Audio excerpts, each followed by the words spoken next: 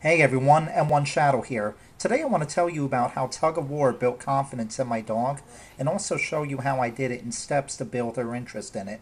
When I first got Sasha from the shelter back in 2010, she was lacking confidence as it showed in she was shy, would pee in fear, and would not even play ball. I knew all she needed was confidence to make her a happier dog. With lots of love, patience, and some good old tug of war, she became the confident dog that she is today, that is bold, a good guard dog, and best of all, a loving companion. While I am not a professional trainer, this has worked great for me, and here is a demonstration of how I did it.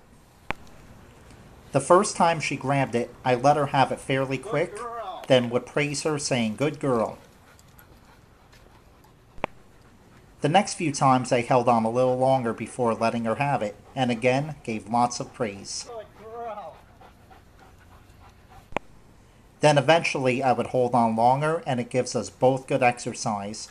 I like to do this 1 to 2 days a week for a few minutes each time. Good girl. As always, I do want to thank you all for watching, and have a good one.